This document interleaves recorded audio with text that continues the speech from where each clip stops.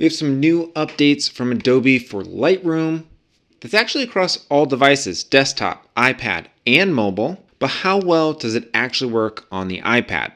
There's a lot of videos out there showing you how to use these new auto masking tools on desktop, but I want to dive in on iPad because that's what I use to do all of my photo editing. Now, Lightroom has had some local adjustment tools before. They've had a brush tool, a gradient, and a radial filter. But now we have a couple of extra things called auto masks where we can select the subject and select the sky to do additional fine tuning. What you had to do before was really use the brush tool to fine tune, zoom in, and really get exactly what you want. But Adobe has rolled out these new features using AI to get in there and really get you to a point where it's already selecting the subject that you want. So let's jump in. I'm going to go to this first photo here. Actually, I've already done a couple of edits, so I'm going to go back to the original for us. Well, got to actually apply that. And the first thing that I'm going to do with some of these photos is I'm going to give them a good head start. I'm going to use a preset and get them pretty close. Now, I'm not going to do a full walkthrough of an edit. If you would like to see that, I do have some other videos here on the channel. I'll link a playlist up in the top for you. Let's jump in onto the presets. I've been using some from Byte Review.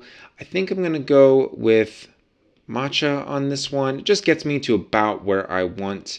So I'll go ahead and hit done. One thing I do like to do is, because I shoot on a Fuji X-T3 for all of my photos, I like to use some color matching and profiles from Fuji. So I'm going to go with the classic chrome. That does cool it off a little bit, but I can go back in here and warm things back up and maybe just boost that a little bit. One other thing that I like to add for my own photos is a bit of a vignette and just a tad of clarity and texture. Now, this is again not a full edit. I generally go in and do a lot more fine tuning, but for today's video, let's go ahead and jump to those auto masking tools. So over on the right hand side of my toolbar, I have this option here, which gets me to masking.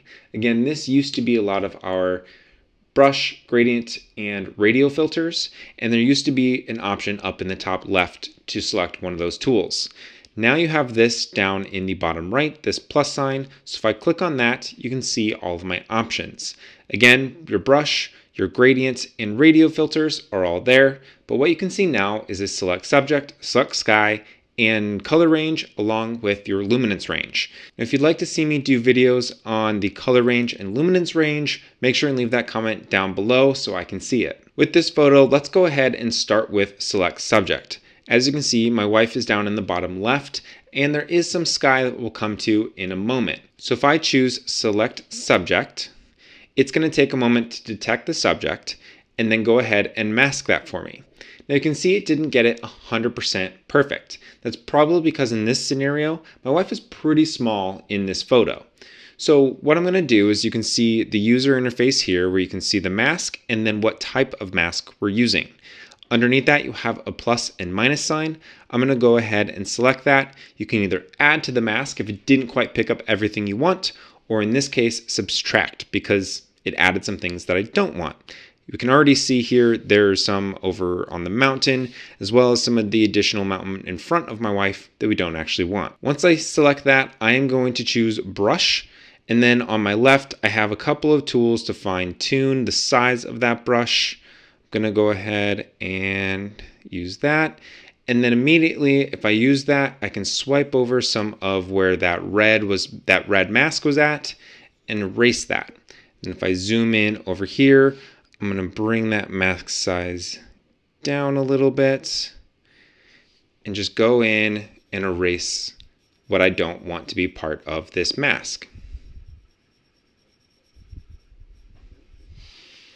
Now that we're close enough, I could obviously go in and fine tune this a little bit more, but I'm going to zoom back out so we have the full context.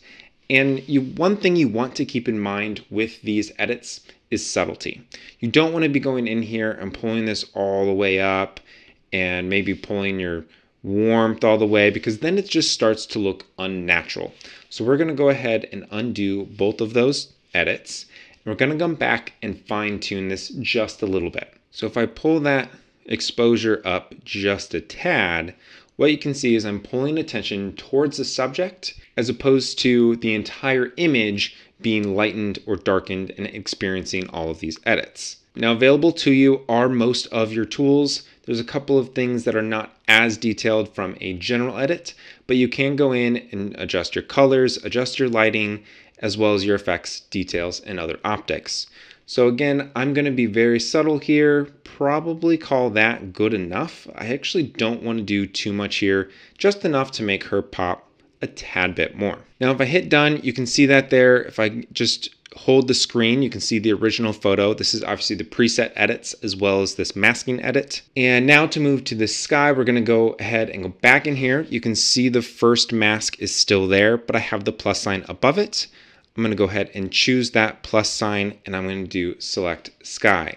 Again, Adobe is going to take a little bit of time to use their AI to detect the sky, and then it's going to pop back with the sky selected red. You can see that it has picked up some of the mountains there. In this scenario, I'm okay with that. If I wasn't, I could go ahead, hit that plus and minus sign, subtract, and paint over where I don't want the mask. But again, I'm okay with it in this scenario, just so that it blends a little bit as you go through the photo. Now, one thing I like about this photo is that there's a lot of detail in the sky that isn't getting picked up because of the preset we've applied.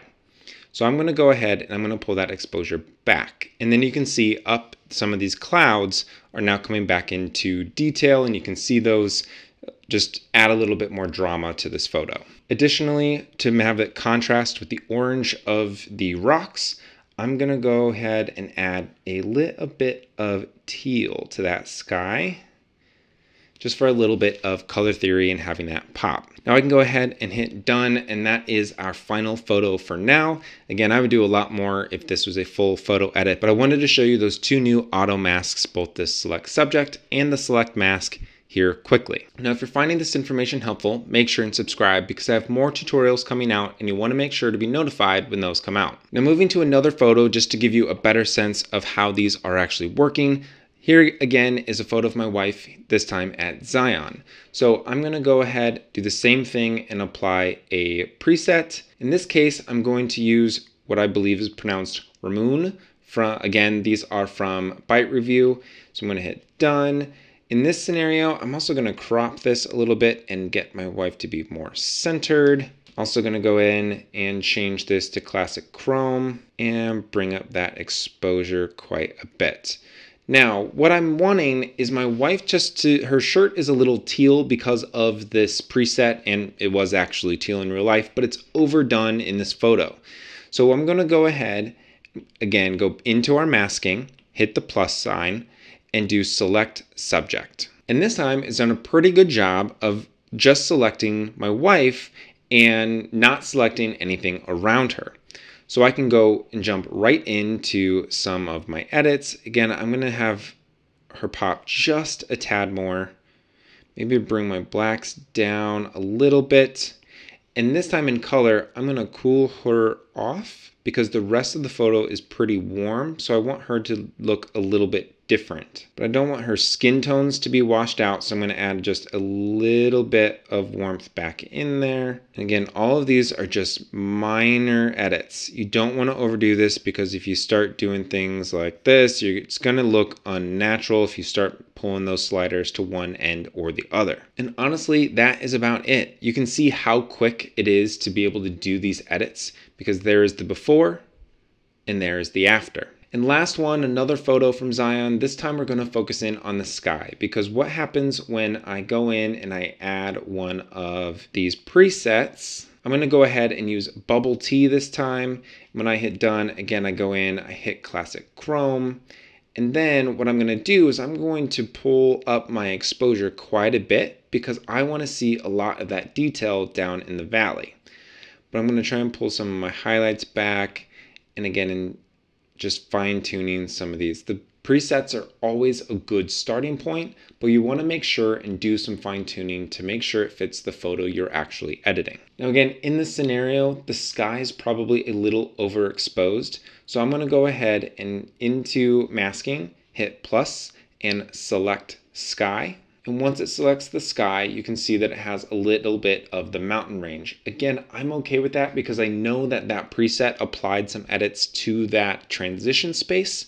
But if I wanted to go remove those, I can just by clicking the plus and minus and brushing that out. But I'm going to go in and pull that exposure back just a tad, some of those highlights, and go into my colors. And in this case, I want to add just a little bit of a purple magenta to that sky so it contrasts some of the other colors in the foreground. So again, you can see a before and after. Here's your before with the dark valley, and then with the preset and some of that masking applied to the sky. Now I love that Adobe continues to bring these features forward, continues to innovate, and gives us as photographers more tools to edit photos to our own style.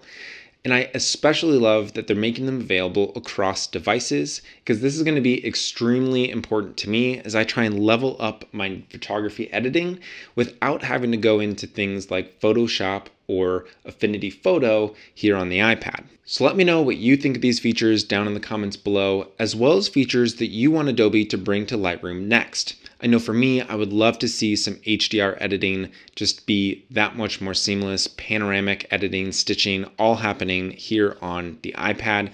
It's available in the classic version on desktop, but not available here. But until next time, I'm gonna go make something. I hope you do too.